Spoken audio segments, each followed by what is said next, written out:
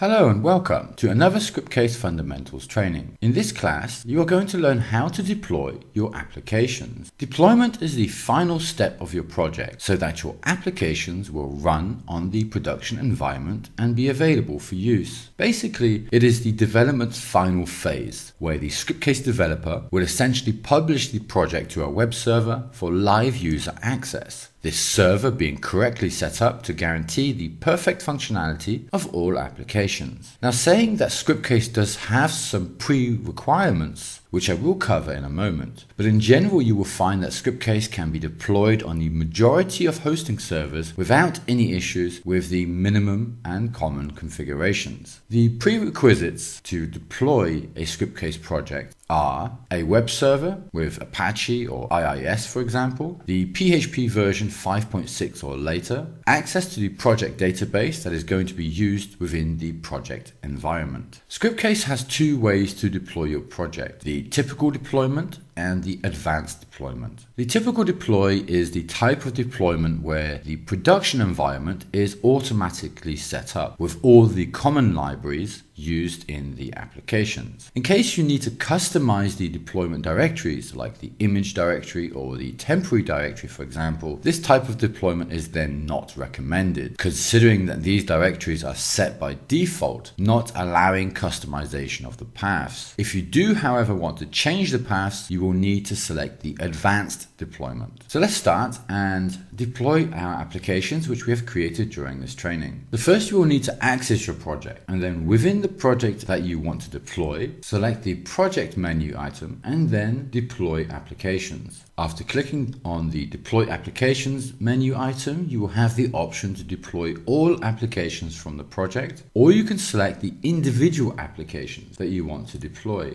In this case, I want to deploy all applications, so I will go ahead and click the next button. Next, you need to select the type of deployment that you want to use. So for this example, I will select the typical. The advanced we will cover in a few moments. So for now, I will click the next button. Now here we need to select our initial application. So here, for instance, I would select the app login, which was created by the security system within the previous video. Selecting that will make it the first application which is viewed when accessing your domain. In this step, we can also define if you want to send the common libraries with the project. It is also necessary to select the common libraries, which are the files responsible for the production environment. It is then necessary to select the common files for the images, CSS, and custom messages to be sent at the moment of the deployment. As I am using a Windows operating system, I will select the Windows option and then click the next button. In this step, you need to select the way you want to generate the package, which will include all of the applications. Generally, you can select create zip with applications or generate the tar with applications. During generation, it will then display a report of the deployed applications, including the download link for the download of the project, which we will see shortly. The file zip or tar generated must be decompressed only within the development server to avoid corrupt files. Uploading the single zip file will also improve within the upload process. For the deploy on a server directory, if I select this option, here we need to inform the absolute path to the deployment directory. Now, this option should only be used in the case of deployment within the same server where Scriptcase has been installed. Otherwise, this option will not be valid and not possible. The next option is the deploy to an FTP server. This option generates the files directly on the FTP remote server. Here you need to inform the domain or IP address of the FTP server, the FTP username and password, as well as the folder where the project will be deployed. To use this option, it is necessary that you have a server that provides the FTP access with a user that has read and write permissions. The same way we use the SFTP option. Note, to use the SFTP option, it is necessary that you have the correct permission to write on the server folder again. Okay, so I would deselect these options, which I've just shown you, and then continue with the next button. So now the applications will be deployed and generated within a zip file. This process can take a few moments, depending on how many applications you have available within your project. At the end of the process, you will receive a full report with all of the applications that have been deployed, including a download link of the project ready to be published. Clicking that will present you with the download option, and then you can save it to your drive. On opening of the zip file, you will see all applications available for your project. Now this zip file can then be uploaded to the server root that you have created and have prepared for your project. There you can then decompress the deployment files. At the end of the decompression process, you then just need to access the project via your web browser. Entering the URL will then take you to your predefined first page. From there you'll be able to continue with the setup process, define your database, and begin using your project. Okay, so let's have a quick look at the advanced deployment. So if I go back to project and then deploy applications again, and this time I will select applications and go next. And now here we can see which applications we want to deploy if we want to select individual applications. Now generally you would use this option when you have new applications to add to your project. Here for instance I can select multiple, or I can select them individually and then have them included within my project. So here I will go next, and this time instead of selecting the typical deployment, I will also select the advanced deployment. I will also go next. Now the advanced deployment is a deployment that allows the Scriptcase user to select the default directories for the project, essentially the image directory, the document directory, the prod directory, which has the common libraries, and then this type of deployment is then recommended if you need to specify these directories for the web server to be used by your project. So once we've got this far, we have then first of all the option to specify a template name for this deployment selection, meaning that later we can come back, select the template, and deploy with our pre-configuration. So here I will leave that blank for the time being and go next. Now it is important to note here that it is required to create the image, documents and temporary directories on your production server, remembering to inform the absolute path of the documents directory relating to the production environment, as well as then the common libraries folder. It is necessary to take the prod folder generated at the end of the deploy to the server.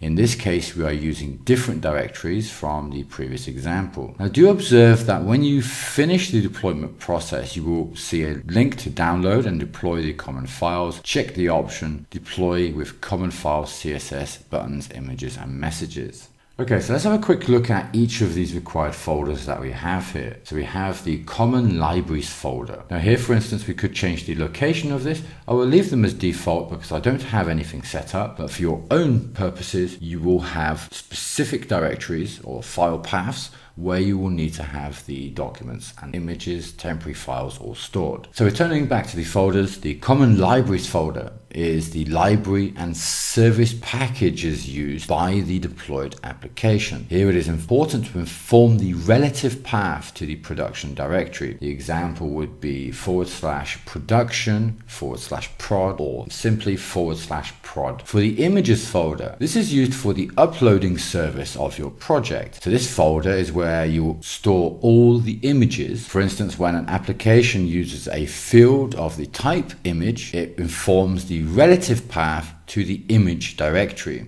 In this case being Scriptcase /file/image. Of course, you can change the file location and specify your own. The next folder is the temp folder. So this folder is where all the generated temporary files will be stored during the application's runtime. The files of this directory will be removed periodically according to the specific settings applied to your project. By default, it is 120 minutes. Now here you can inform the relative path to the temporary directory. Example being Scriptcase /temp, production /temp, or simply temporary files or temp. The next folder location is then the documents folder. This folder is used for the uploading service also, and is where all of the documents will be stored when an application uses a field of the type document file name. So here it will store the absolute path to the document directory, should for instance provide the drive location as well as then the folder path. Now do note that the / from each of these, so where we have /Scriptcase /prod, that this first / indicates the web server root and is used for relative paths. Okay, so at this stage I'm going to click next again, and now we have the option to change the name of our connection. So we had named it, so during this training we had named it fundamentals. and I could here now change the name of the database connection that will be used. I will call this TPL to match the template that we have here, and I will then just go ahead and click the next button. Okay, so we now have the same options as we had seen previously, and again I will go ahead and just generate with a zip file. And as previous, we have a full report with all the applications I had selected during this example deployed, and including a download link of the project, as well as a link to download the common libraries separately within a zip file. We have the zip file which we can download, a report of the processing time and applications that have been deployed, but this time we also have the option to download the common library separately within a zip file. Now the common libraries are very important for your project and are required to run the applications on the production environment. That is why they are required to upload also with the deployment. Now the advanced deploy requires that you download the production environment, that is the package that contains these common libraries. If you do not want to download the production environment from the link generated by the deploy, you can download it also by going to the Scriptcase website and selecting download others. If you deploy the project again, you do not need to download the common libraries a second or third time. But this information is not valid if the common libraries were updated within a Scriptcase release. So it is important whenever your Scriptcase development environment has been updated that then you also deploy any previous projects with the new common libraries that have been included and updated. Thank you for watching this part of the Scriptcase Fundamentals training. I hope to see you again soon in the next class.